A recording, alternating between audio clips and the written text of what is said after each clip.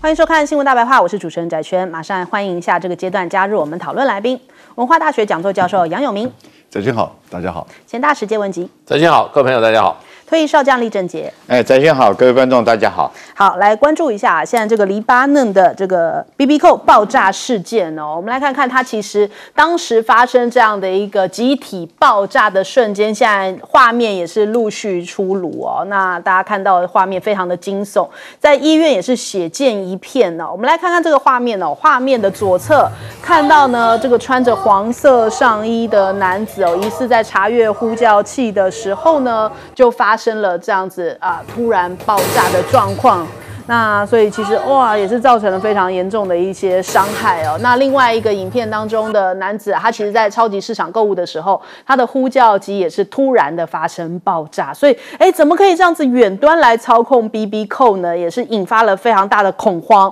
那根据累积到目前为止已经造成了32人的死亡。昨天第一时间，其实我们在节目上面，也就是这个时间点我们也是在讲这则新闻的时候，当时是9人死亡，可是现在死伤人数都在剧烈的增加。那黎巴嫩当地时间下午的周二，下午3点45分，也就是台湾的晚上8点45分，有许多的民众就目击到，周遭人的衣袋啊，那个包包冒烟啊，随即发生像是这个烟火声、枪声的小型爆炸哦。那各地大概1个小时之内分传这样的恐怖状况，就连黎巴嫩的这个驻黎巴嫩的伊朗大使，其实也都是受伤了。那真主党的官员就讲说，这真的是真主党史上最大的安全漏洞。那多名消息人士就向路透社表示，这场阴谋似乎已经酝酿了好几个月。那就在 BB 扣的这个爆炸事件之后呢，那他们现在在讲说这一个是来自于台湾制造的这样的一个 BB 扣事件，矛头指向了台湾，但是又紧接着发生了一波这个日本制的对讲机也是连环爆炸，造成了20死哦。那黎巴嫩的通讯部呢，他们紧急回应，出事的这个对讲机型号其实是已经停产的日本制造对讲机。那他们的报道里面提到了，还有像是这个太阳能板的这种继电器以及这个汽车锂电池发生爆炸。安全消息人士向路透社透露，周三爆炸的对讲机呢，其实同样是由真主党在5个月前采购的。在周二各地也发生这样子的这个爆炸的呼叫器呢，其实大概是同一个时间、同一个时空来进行采购的。可是厂商讲说没有跟黎巴嫩进行这种大规模的交易所以怀疑这些商品应该是仿冒品。日本那一边他们是否认，早就停产啦，这应该是仿冒他们的对讲机来贩售的所以现在这个事情就有待厘清啦，到底是怎么样子呢？已经有阴谋论四起，究竟是谁动手？难道说以色列会特别挑就是跟美国友好的，像是台湾、日本这样的角色来进行下手的对象吗？因为可能我们的提防心会比较低一点，我们会觉得说是以色列嘛，是美国爸爸这个最疼爱的以色列嘛，所以就有这样的一个讲法说，美国情报官员是不是让这个摩萨德他们可能就成立一个空壳公司，这个 BAC 的空壳公司那台湾呢，就是真主党订购了5000部由台湾金阿波罗制造的 BB 扣，在春季的时候被带入了这个真主党，就是黎巴嫩这边。那日本的对讲机同样也是在5个月前来采购，但是呢，这一批是已经停产的情况，所以现在目前日本跟台湾都被牵扯其中了。那路透社引述消息来源摩萨德在设备内注入了一个板子其中含有可以接受代码的炸药这些材料，通过这些手段很难检测出来，因为它就是这个等于说在板子当中变成了一个小小的不知道是零件还是什么，任何的设备扫描器都没有办法发现到CNN 就讲说这是以色列情报机构摩萨德跟以军的联合行动那我们看这个分析师讲，他说这个攻击他认为至少是想要明显的警告真主党，我们可以在任何时间地点只要是我们选择的日期，我们就可以找到你们，按下一个按钮就可以做得到。所以人家讲说这好像是一个电影情节真实上演，也让大家觉得更恐慌昨天可能这个新闻出来的时候，大家最大的恐慌是说那我们是不是用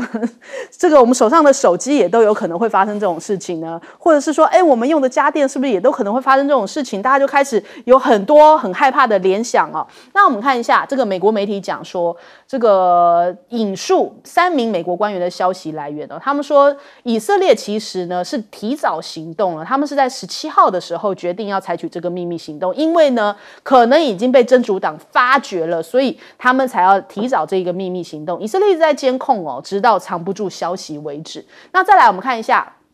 到底这个布林肯是不是先知情呢？那我们看到这个美方是讲说，没有哦，我们并不知道这件事情哦。那但是呢，这个黎巴嫩他们这一个爆炸事件发生前几分钟，有传出来说以色列的防长有打电话给奥斯汀哦，就透露说我们要对黎巴嫩展开行动了。可是后来美国媒体就赶快否认，那甚至连布林肯都特地出来予以否认。但是呢，现在到底是摩萨德做的吗？还是另外一个大家说可能比摩萨德更厉害的组织，叫做8200部队？人家说8200部队哦是精英中的精英哦，都是天才型的人，就是被网罗进去这个以色列的8200部队。那他们都是在各个学校里面，可能还是国高中生那种数学天才，那最顶尖的那1%、2%的人被网罗到8200，然后8200是专门在做一些这种武器型的，可能就是它既有骇客技术，又可以制作武器出来这样的一个单位，它实力媲美美国的国安局，所以这样的一个单位来做这个行动，其实也不是第一次哦。以前在伊朗离心机瘫痪的那一件事情，也是同样8200下手，但是现在目前不知道到底是谁下的手，只是说好像大家都觉得跟以色列是脱离不了关系的。那我们看一下现在中东哦，人家感觉好像更添变数了。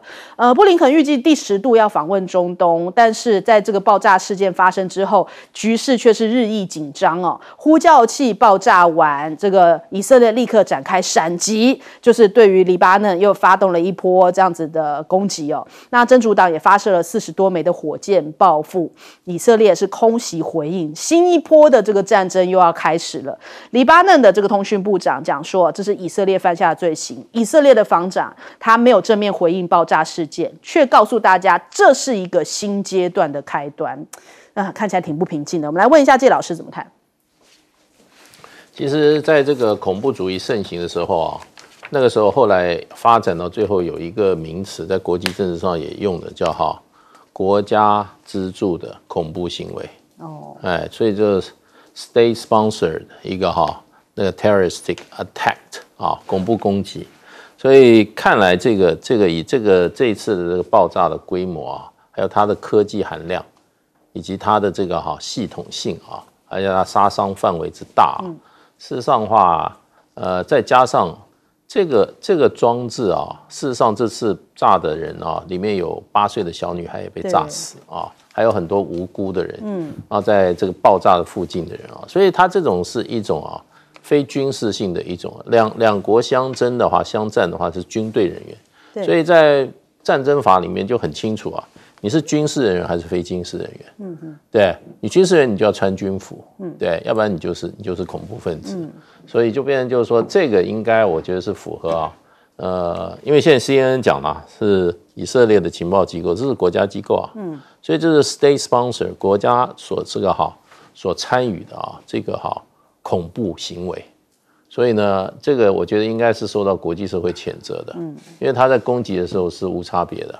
很多无辜的人被这种攻击你如果两国交战的话，你就用军事的方法，而且你要对军事目标、军事人员。对，那现在这就是一个，我认为就是一个恐怖攻击，非常非常应该受到国际社会的共同的谴责啦。那这样子做的话，那真的没有一个平民是安全的，而且你现在把这个同样做法从这个加萨走廊又移到了黎巴嫩，那这个一次攻击下就30-40千人就受到波及那所以我觉得这个从国际政治、国际法角度上来看应该是不被接受的。那这次我们很不幸的，我们台湾厂商也被这个扯进来了我觉得以它的技术含量跟它的这个里面的敏感的东西我想这制作这样子的一个所谓的杀人利器的这个第一个绝对不是我们这个公司有这个能力的这里面你要加入那个炸药，你看还难以侦测，然后最厉害的是什么？它可以在同一个时间同时引爆，这个引爆的这个科技也不容易啊，所以才会西方国家才会说以色列还有个8200部队，里面都是这些这些头脑特别好的他是用高科技的手段在做的。那这个里面我们的台湾公司，我的推测应该是被怎么讲？被借牌，然后被框入到这个里面去。它是一个有系统的。然后匈牙利呢，可能也是空头公司，很可能这个杀人利器用了我们台湾公司的牌，上面又写 Made in Taiwan， 然后又由匈牙利的公司，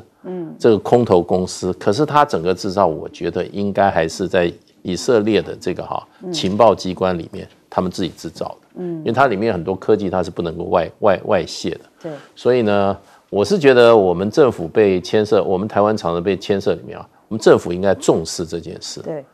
要把这个跟我们的关系要把它撇清，要召开重大的记者会，对，要不然疑惑无穷。因为现在这种恐怖攻击已经是大规模的杀伤了，不是小规模的杀伤了。我们台湾不应该被扯到这种恐怖的攻击里面去。没错，但是看我们政府没有什么太具体的作为来问一下杨老师，这是一个现代木马屠城记，对不对？5000个这个 pager BB call， 然后呢几百个这个就是对讲机，来自于台湾，来自于日本。你知道，在台湾，在日本我想在台湾也有，我在日本看过好多这种节目，也就是二手旧的这些电器设备，其实是有人收购的。在台湾有没有？有。它主要市场在哪里？中东、非洲，而且还非常人气。现在这些市场可能会受到冲击。那所以他们对于台湾制造，或者是说在日本制造，那以及在台湾使用或日本使用，那你到这些中东市场都很好。所以，当然，真主党可能是基于安全理由用这个就是呼叫器，然后呢，摩萨德大概知道了，他们就在不知道什么时候，也许更早2-3年前就开始就做这样子的一个人头公司，然后呢，不断的去制造跟台湾之间的连结，然后呢，进入到了这个供应链里面，然后开始在做这些东西，是在台湾还是在欧洲？好，我们不知道。那在日本的东西呢，在哪里做？我想这个一定有关联，但问题是，美国不会查，以色列不会查，我们台湾也不会查，所以没事儿。可是这种情况是叫民间装置武器化。这民间装置武器化，你会不会觉得有点怕怕？会哦，因为你发觉到这个 BB call 跟这个对讲机是不是可以带上飞机？我想现在在机场安检会碰到一个很大的困扰。从此开始，这些东西怎么办？是不是？你不要说手机，那其他这一些用过的、一定时效的、年限的，那将来你带上飞机，或者是在这些任何的场合你在使用，那个 BB call， 各位知道吗？他们在参加就是17号发生呼叫器有11个人死亡的葬礼上面，突然对讲机爆炸，又造成很多人死亡。一下又将近20个人，所以现在有30多个人死亡，这是一种恐怖攻击，因为它不分对象了，它不分对象。联合国秘书长、联合国人权委员会都出来指责违反国际人权法、国际人道法。那你用民间装置武器化，这个开了一个好大的一个门，你知道吗？那以色列这样子的作为不分对象的，这里面有医生，也有护士。确实的数字我们不知道，在死亡的人数里面有多少怎么样的身份，但3000人里面一定不只是真主党的人，所以现在整个黎巴嫩这个国家跟真主党不一样啊，真主党现在只是黎巴嫩里面的一个反对党，在黎巴嫩南部，然后跟以色列这个交战，可是黎巴嫩还有好多其他的这种不同的派系，有一些其实还跟以色列关系不错的，现在整个黎巴嫩对于以色列这个行为，觉得是对这个国家的恐怖攻击，所以我是觉得台湾是被利用了，台湾是被利用了。那但是呢，这个厂商话讲不清楚，不过没有关系啦，反正我讲过嘛，美国不会查，日本不会，台湾不会查，以色列不会查。可是呢，这个 Made in Taiwan 的东西呢，是不是在这些市场、这些地区就出现一个问题？将来飞机安检的时候呢，一看到 Made in Taiwan， 我不知道会不会有另外一种看法了。好，我们来问将军。这次来讲的话，现在讯息已经出来哈，它里面那个炸药，名字很长，叫做剂物四醇四硝酸酯，哈，简称 PENT， 这是一种火药。那这种火药，它这个安定性、稳定性很好，它不容易爆炸，因为你装在这个 BB 扣里面，你如果说是摩擦比较严重或者撞击比较严重，就第一个 BB 扣被这个引爆来讲的话，那你后续就很容易发现这 BB 扣里面有炸药，所以它特别选用这种火药，稳定性非常好。那它这个有一个特色，就是它必须要到某一种温度以上，它才会到达它这个引爆的燃点。所以那这是很明显的，从过程之中我们看到，就是很多人都是 BB 扣先想要它拿出来以后，就紧接着就发生爆炸。可见的，他们设定的这些程式里面，用一个信号发射过去，让你的 BB 扣收到这信号开始发烫、发热啊，到达它的这种爆炸的温度之后，然后紧接着一个信号下去以后，就整个爆炸。当然，这个机器来讲的话，这个 BB 扣我们台湾现在是极力要撇清关系了。但是我个人来讲的话，你今天这个徐董事长，你真的要跟大家讲清楚，不然的话会台湾整会被你拖累下去。因为他们一般来讲的话，这疑点就很多了。为什么这个 BB 扣这个密封之后，它还可以再把这个炸药放到这个 BB 扣里面？是谁放进去？在什么供应链、什么时间点放进去？那你说是这个匈牙利那个公司用挂你的牌，可是大家去看，匈牙利根本没这个公司啊，它没有生产这个工产线了。这个机器一定是在工厂里面生产的。那到底是在哪个地方生产的？现在关键在这个地方。现在来讲，大家看到 Made in Taiwan， 可能就开始会紧张、会担心哈。那我特别要讲，昨天我在这个本节目在5点钟的节目，我特别有讲，我说紧接着以色列一定发动攻击。为什么？我当你的通讯系统整个瘫痪掉之后，所以斩首作战，这就是斩首作战嘛。你所有带 BB 扣的，应该都是真主党的这种高阶的指挥官才会带这种 BB 扣，利用这个来做讯号或情报的一个传递。这些这个高阶的指挥官在同一个时间里面，不管是被炸死的或受伤的，你现在没有指挥能力的时候，可以说是群龙无首的状况之下。然后我昨天就在节目里面讲，我说在很快1-2天之内，以色列就会发动攻击。那果然不错，昨天晚上紧接着就是对讲机爆炸。对讲机爆炸这个对讲机应该是比较基层官兵使用的，因为基层官兵他这个通讯距离大概2公里啊。譬如说我们炮兵来讲，下达这个射击的口令啊或干什么，大家在不同地点可以用一个通讯机。像我们卡车司机在高速公路上面，卡车司机通常也会用这种对讲机。前面有警察，你过来的时候小心一点啦。几公里的时候发现有警车。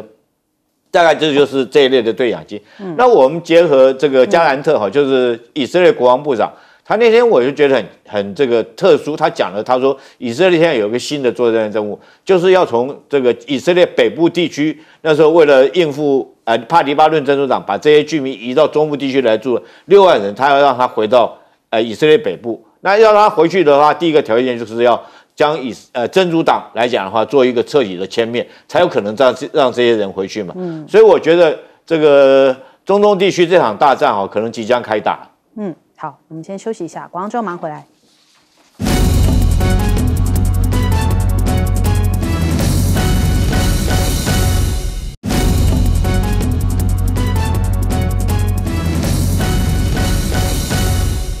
好，欢迎回来，新闻大白话。我们马上来关注一下，延续刚刚上一趴的话题就是现在大家对于这种民用的装置可能也会有一丝担忧，特别在中东这几天大家就开始讨论起来，就说，哎呦，现在是不是连 iPhone 都不敢用了？在黎巴嫩的 BB 扣爆炸事件之后，大量的中东网友开始讨论起来，说，哎，我们现在改用中国制的品牌手机好了，因为他们讲说，美国不是一直好像对于中国大陆的一些手机，他们觉得说好像管不太到嘛，所以是不是反而显得更安全了？那因此有很多的这些中东的网友讲就讲说，这个 iPhone 的安全性哦，现在因此而出现了一些担忧，要改用华为或是小米的品牌取代哦。还有你看他们的留言，他们讲说今天的事情是个警讯哦，摆脱美国跟西方装置哦，要赶快用华为来取代。还有人讲说感谢上帝哦，我有一部中国手机，我的家人也都是哦。那中国大陆的网友也在微博上面也有相关的讨论，他说外国网友突然发现手机这些电子产品哦，在西方世界之外还有一个不错的选择，就是华为。甚至有人在讲说万一呢下一次这个重点监视目标甚至是暗杀对象换成了这个华为的手机哦，那原定的这些监视计划乃至于定点清除的计划就得要这个作废重来。为什么呢？就是因为美国一直管不到华为啊，所以我要监视目标，我要下指令了，结果发现是华为挡掉了你的这个指令哦，所以他们现在开始有这样子的一番联想。那我们看看这个微博的一些军事的部落格哦，他们讲说为什么美国要禁止华为，就是因为美国没办法在华为的产品上面开后门哦，所以黎巴嫩的事情也提醒了大家，就是在 X 上面有这种讨论，提醒了我们为什么西方反对中国，因为华为不会爆炸哦，因为他们间谍软体是没有办法放进华为的，所以很多的网友开始有这样子的连锁反应。那我们看看华为哦，的确马上就是明天哦就要正式开卖了3折机哦，我们制作单位特别为我批判一下，做了一个真实的这个3折机，对，我终于拿到了一个就是3折机，但是我们是对同尺寸，然后列印出来，然后背面是白的，对，这是一张 A4 纸列印出来的。那其实这就是让大家看说，可以怎么样折，这样1折、2折，然后变成对，它是有一个是这样子折出来的，它是这样子折，只是会露出白色这一面，所以大概是这种感觉哈，让大家感受一下。那明天就会开始这个交货了，就有100万台嘛。那我们看看，还不止如此哦，余承东在明天还要在央视新闻直播间，在这个等于说早上的9点半哦，就要展开这一场的造势活动，这个请来者展开说这样子的一个活动哦。那不止如此。华为还有新一波的活动哦，因为我们知道说，马上他们有这个开发者全联结大会在今天开始在上海举行。那24号呢，他们还紧接着有一场新品发表会，就是华为的一些周边商品哦，还曝光了说，有一位代言人，我们来看看这一段影片。好，我们画面上面看到，还特别用这个剪影的方式让大家猜这个新品牌的代言人会是谁哦。结果后来人家猜出来是吴磊，就是现在的顶流小生哦，吴磊来做一个华为新品的代言人，因为他的这个3折系列是非凡系列，是找华仔来代言嘛。那现在年轻的一个，比方说穿戴装置就会找吴磊。然后除此之外呢，杨幂前一波其实也为3折机有拍了一下宣传的广告哦。那他也是展示一下他拿到3折机假装打电话的一个感觉，所以现在打电话都要怎么打呢？就是要打开来打。我要用我这一个纸做的来展示一下。现在大家就是凡尔赛，通通都是要这样子。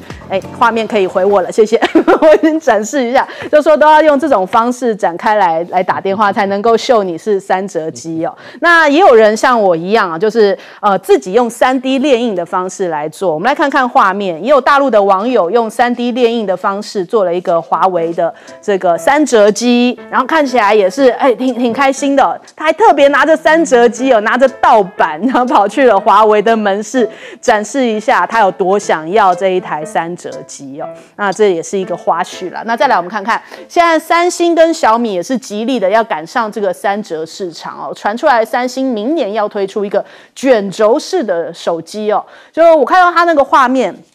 它就真的很像那个启禀皇上这样子打开来，就是那个圣旨道还是什么这样子，卷轴式这样可以拉开来。那这个是皱折机嘛，这个所以大家说有所不同。那这个三星也想要赶快来做这样的一个大尺寸的新机种。除此之外，还有人曝光了，这个小米也有这样的一个专利画面哦，同样也是要做3折手机哦，所以看起来接下来3折机的市场非常热闹。来，先问一下介老师。这个美国常怕别人去窃听美国的情报，说别人会置入后门程式啊。对，当然现在可以看出来，就变成就是说，为什么美国要打压华为了？就华为不是美国系统，那很可能会制造成一个新的系统啊，美国没有办法怎么样来从中啊置入后门程式啊，获取国安所需的情报。其实这个美国的窃听，这个不是秘密了，对。那美国连自己的朋友都窃听，梅克尔被窃听，这马克宏被窃听，这都是世界新闻的头条啊。去年的时候，这个美国这个是丹麦的情报机构发现丑闻，他们跟美国情报机构合作，一起用什么地下电缆来窃听重要人士。那为什么地下电缆？因为这个走大西洋地下电缆正好从丹麦上岸，所以在这个上岸点的时候，美国就跟这个丹麦的情报机构啊串联一起来进行各种的窃密、窃听的工作，所以这个都是有案可稽啦。所以你今天真的很难排除哈。美国在他自己品牌的这些电信设备里面啊，他装了这些后门程式，收集全世界情报。所以呢，华为为什么打压？就是如果大家都用华为的话，美国这个重要收集情报的工具跟管道就没有了，就碰壁了，就没有了。前2个月你记不记得谁被捕？在法国被捕 ，Telegram 的老板。对 ，Telegram 常常人家说，你如果怕用这些社群媒体的话，社群平台。再跟朋友通通被被窃听的话，用 Telegram。对，因为 Telegram 是俄罗斯的，它不是美国的系统，所以 Telegram 老板最后也莫名其妙也被捕了。对啊，所以就变成就是说，现在可以看得出来了，为什么美国要积极打压华为？那现在呢，正好这一次以色列事情，让很多国家的人发觉啊。原来他们是生活在这么危险的这个一个地步。我今天如果被这个国家的恐怖机关、国家所成立的恐怖机关设为要打击对象的话，他可能已经把那个谋杀装置放在你身上了，你都不知道。现在这个都是穿戴装置啊，手机万一被植入了什么这种杀伤性的爆炸物在里面，那或者他被随时可以这样让这个手机在你身上爆炸，太恐怖了。对，所以我觉得现在这个情况的话，真的就变成，美国啊，还有他的这些盟国啊，像他们国家行为真的是给他自己的厂商制造困扰，那么给其他国家这个产品制造机会。对，好，我们来问杨老师，这就是国家安全问题啊，也是个人安全问题，你个人的资讯，你个人的身体，对不对？那你是不是会受到这些？穿戴的装置比如说置入一些软体窃听，然后拿取你的资料，你不要以为这都是民间或者是骇客所做，后面有多少国家的力量在做呢？对不对？所以刚才大使讲的 Telegram，我有时候也会用，因为有人告诉我它可能是最安全的，跟国外的这种联系。那现在在非洲，在中东，在这些全球南方国家2个层面。第一个，他们其实越来越多真的是买华为手机，而且举例而言，非洲之王是谁？是传音嘛，对不对？是那个 Techno 嘛，传音它在非洲卖了48%的这个量，去年1年出产大概是2800万只因为非洲人有14亿人口然后呢，它当然就完全符合发展出非洲人喜欢、适合非洲人的这个手机。那非洲人还以为那是非洲的设计的手机呢，那可是呢，这现在因为昨天这样一个事件，那事实上已经可能大陆这边有接到就是订单，请你一定要在中国制造，而且不可以有第三国的零件，不可以有其他国家来的零件。那我一定要在硬体是由你中国制造的，他才信任。他现在对于以色列、美国，很不幸我们台湾、日本现在牵扯到里面，讲不清楚，人家也不会要你讲清楚了。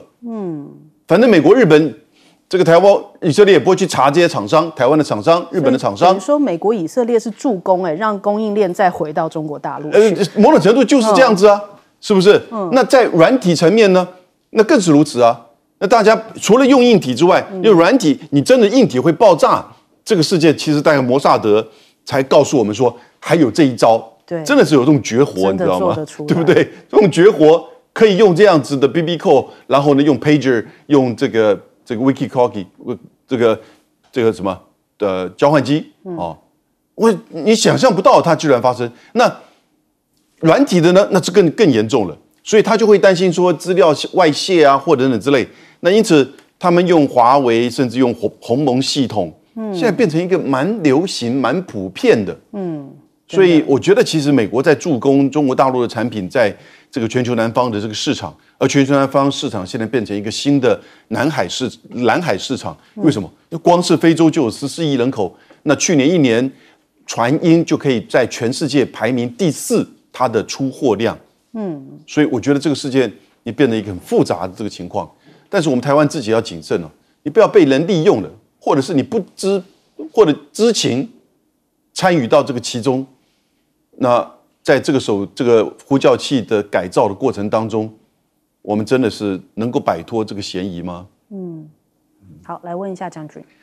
我觉得这个以色列这次在黎巴嫩所做的事情有点杀鸡取卵哦。你或许在一时之间，你这个能够制造一场恐怖攻击，然后对真主党造成一种震慑的一个效果。可是这次来讲的话，一次的这种事件，我想不可能将真主党彻底的击毁击败。克劳塞维兹有时候有讲过一句话：战争的目的是要屈服敌人的战斗意志。那你认为这种事情有可能屈服掉黎巴嫩真主党的战斗意志吗？我觉得是根本就不可能，反而只会增加他更强烈的战斗意志。那现在来讲，以色列自己面临这么多个多线开战，那你现在又树立一个这么强大的敌人，然后真枪这个都动了真枪实火，已经开打了。那我相信真主党对这件事情绝对不会善罢甘休，尤其是说这个伊朗自己本身住在黎巴嫩的这个大使这次也受了伤，而且好像伤势目前传到的消息是说伤势还蛮严重的。那上次这个前面那个仇还没报了，现在这个仇又开始了，所以我觉得这次来讲的话，我觉得以色列来讲这次因小失大了，杀鸡取卵。或许你这一次获得一项战场上的胜利，但是你后续来讲的话，大家会对你以色列抱以更大的这种戒心，尤其是现在来讲，包括整个中东地区，大家人人自危。其实你说谁不会担心呢？如果说我拿的这种装备是美国生产的，不管是苹果手机或什么这个电子装备来讲，大家都会提心吊胆，会不会被植入后门程式？然后后续来讲会不会有爆炸？所以我觉得我们台湾第一点要把这个讲清楚。那之所以说目前来讲确实是助攻大陆的品牌手机，我想这个跟美国之间有这个矛盾的很多的国家，包括非洲的国家，包括中东的国家，这个甚至于包括中南美洲的这些国家，我想说他们来讲的话，一定会因此引起很大的一个戒心，然后更不敢使用你美国的装备。那你现在来讲会爆炸，那如果不爆炸，你就窃听呢？我觉得对美国来讲，我们现在直觉上面就是轻而易举嘛。所以我觉得在这个节骨眼上面当华为这个 X 这个3碟机出来以后，你在这个时候发生这种事情，真的是在帮忙促销3碟手机。我觉得使用手机有很多的心态，当然第一个是它的功能性了，就我第一个通讯啦、联络啦、照相啦，这些功能最重要。可是你不可避免，人都是有一种心理，就是炫耀的心理，这是人的本性。你看这些东西都是在炫耀的心态。那苹果这个时候就吃亏在这件事情上面，他没有掌握到这个最基本的人性。他所以说，你看很多人拿出手机出来，他背面在讲电话，让人家看到那个镜头是长什么样子的。如果是华为手机，我们看到它特色的是八卦型的那个镜头，对，人家一看，我拿的是华为，对不对？但苹果现在是怎么样？这样子，对，苹果手机就是这2个镜头嘛，不是直的改成横的，就是横的改成直的。到现在，如果说我拿我的 iPhone 7，我那天看到我 iPhone 7是直的，我拿出来，人家搞不好以为是 iPhone 16了，因为后面那2个镜头很好辨认嘛，都以为是大概从这方面来辨认。所以我觉得这次这个黎巴嫩这件事情来讲，真的是在助攻华为3碟手机。那虽然说它售价很贵超过台币10万块钱，现在接近11万，那也就是因为它贵，就变成很多人我宁可去买一个贵来彰显我自己，凸显我自己的身份，然后特别把它打开来。我觉得这个对华为来讲，反而是一种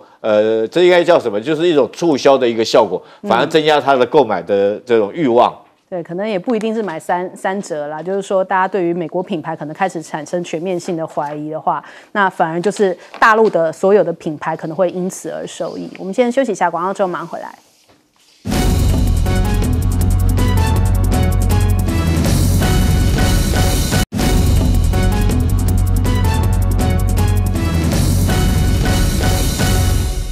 好，欢迎回来，新闻大白话。我们马上来关注一下现在目前红军城的大决战哦。那乌克兰的士兵讲说，现在正在拼命保卫红军城，红军城就在这边顿内刺客的正前方啊。那他们说，现在防守部队的系统性问题跟人员短缺，以及源源不绝的遇上了俄罗斯进攻的部队，使得现在目前他们这个秋季战变得非常的艰难。那甚至还有这个顿内刺客，就是这个乌克兰这边的士兵讲啊，他说，如果他们不死，我们的步兵就会死哦，因为现在这个红军城对于乌军来说，我们从这一个 Google Map 来看，它其实是非常主要的一个交通枢纽，有许多条的公路啊、铁路在此交汇。那如果失守的话，基辅就没有办法透过这些铁公路哦，把这部队啊、粮食弹药运送到前线，就是这个顿涅茨克这边。所以现在这个俄罗斯主攻的就是这一个托列茨克市以及这个库拉霍夫哦，这两个城市攸关着接下来这个红军城的命运。如果这两个城市失守的话，现在目前库拉霍夫已经被拿下来，这边如果再被拿下来的话，可能红军城就更加的难守了。那红军城告围，其实你看这个乌克兰斯克哦，在这个也是在。就是等于说顿涅茨克这个旁边，这个乌克兰斯克其实已经被俄军拿下来了，所以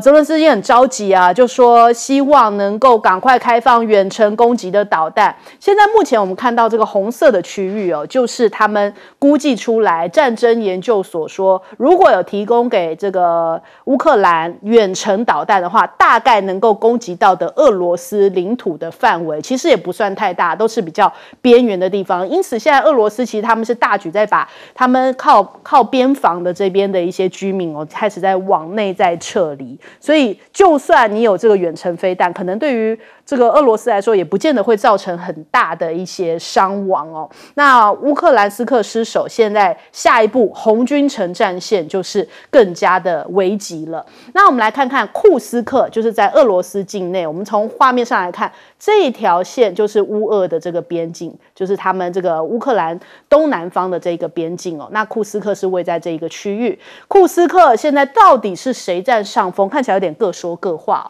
乌克兰讲说，俄罗斯现在停止反攻库斯克地区了。虽然说他们之前讲已经夺回了10个村庄，但是呢，好像比起俄罗斯他们喊出来的预期的速度要来得慢，因为俄罗斯是喊出来。普丁讲10月1号前要收回库斯克嘛，但是俄罗斯的国防部他们讲的，乌军1天之内在库斯克这边损失400名的军事人员。那其实他们现在统计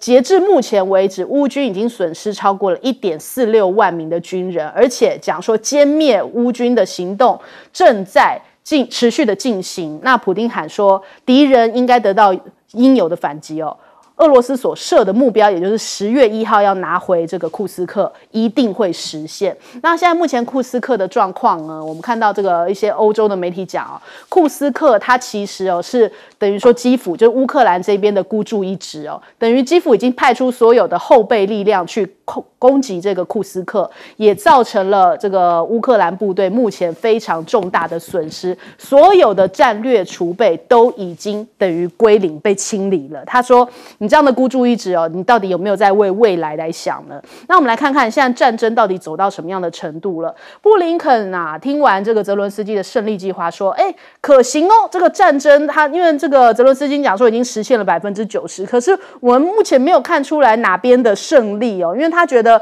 我打到库斯克，我是一个成功的反击。可是事实上，到底谁胜谁负，大家从战局上面看起来相当的清楚哦。那所以被俄罗斯讥讽说，你是在玩舆论游戏吗？自己用说的战争用说的可以说赢吗？那这个乌克兰现在开始采取除了库斯克之外，还有包含这个特维尔地区也进行一些空袭，这就是俄罗斯的弹药库。那它就是也造成了一些这个很大的一个等于说爆炸的状况出现哦。那这个是乌克兰对于俄罗斯发动大规模的无人机攻击。那有人讲说，他这个攻击是要做给欧美看，希望可以给予更多的援助。那另外我们看看这个还有美国的空军将领来分析现在俄乌目前的战情他说其实俄罗斯已经比起在2022年2月的时候入侵乌克兰规模更加强大了。现在乌克兰想要赢俄罗斯恐怕是更难。那我们先来问一下介老师，介老师怎么看？那个泽伦斯基他昨天举行了一个盛大的记者会，他对外宣布说，他经过跟他内部深入的讨论以后现在这个胜利计划已经最终定稿了他要下个礼拜到美国的时候要呈给他的老板这个拜登先生过目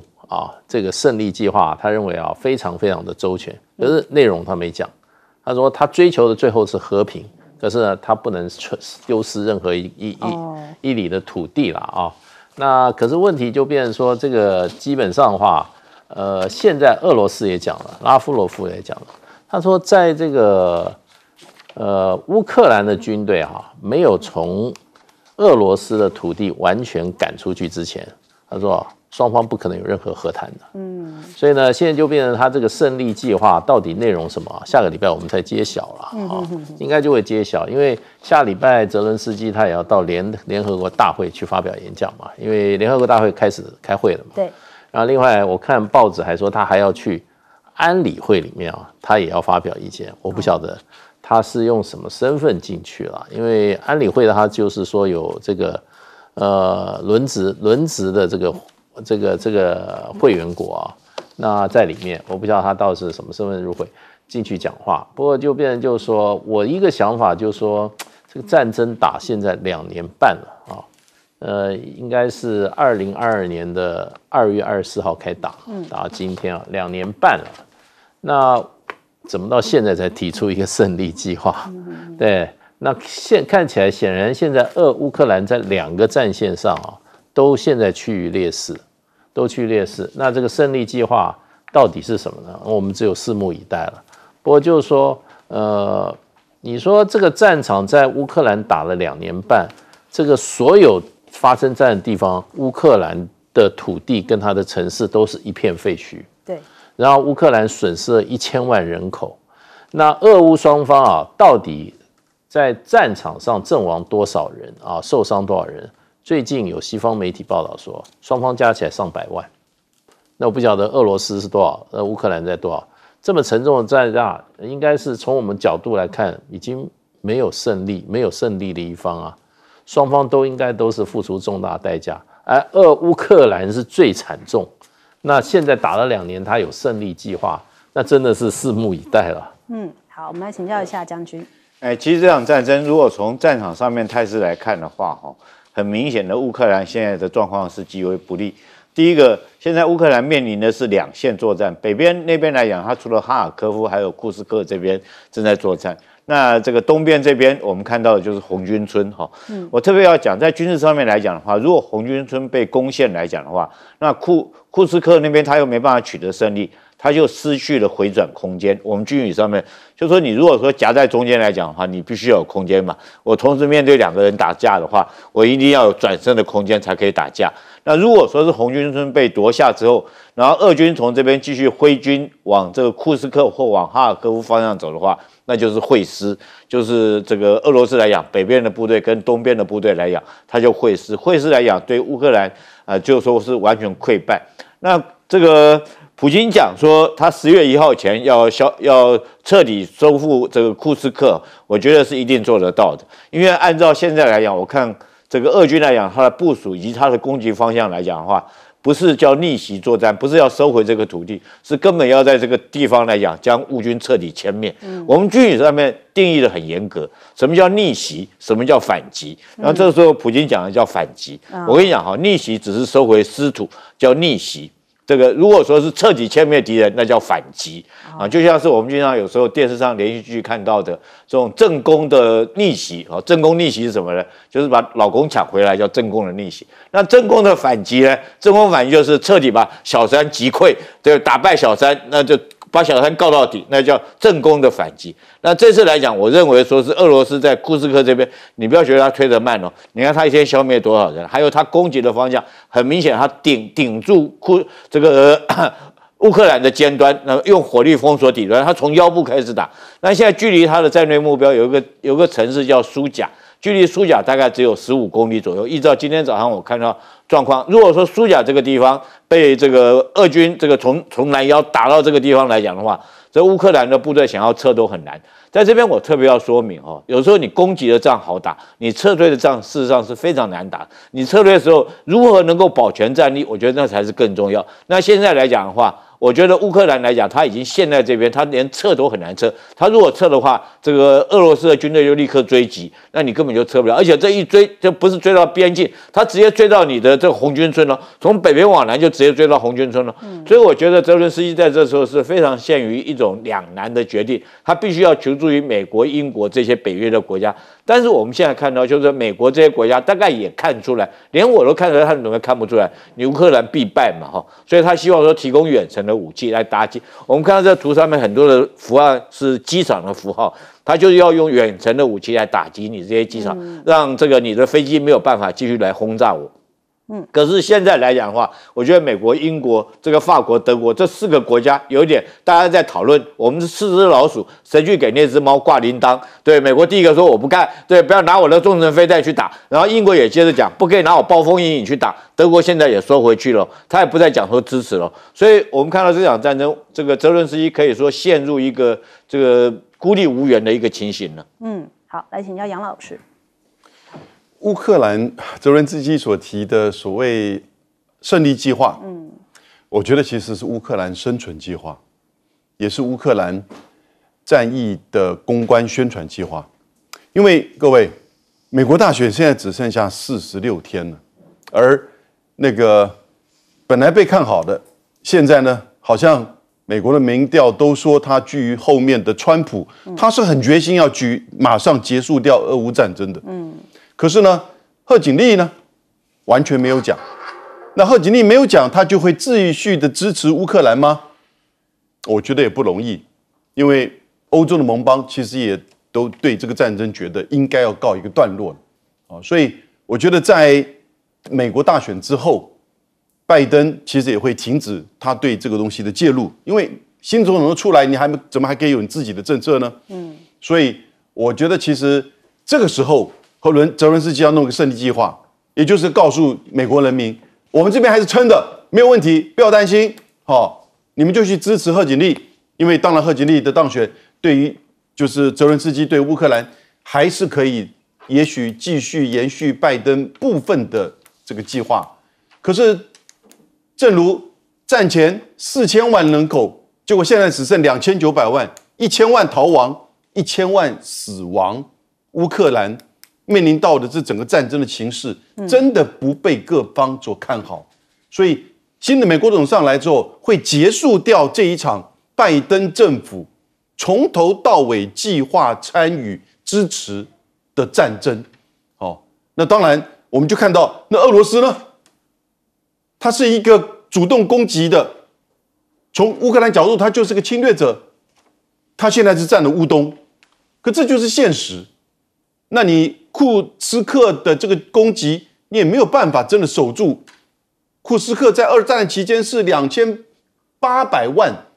德军跟俄军在那边打坦克大会战，